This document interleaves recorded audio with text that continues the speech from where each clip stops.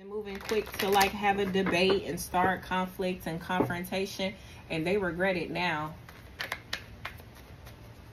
Everything that used to bring somebody happiness, it's over. It has ended. Someone's completely in a lot of disharmony, miscommunication, and unhappy communication with individuals.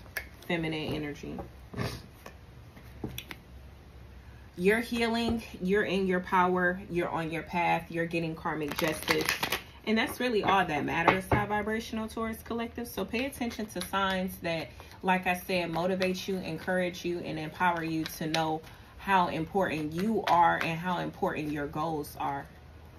Unleash your potential. Attack.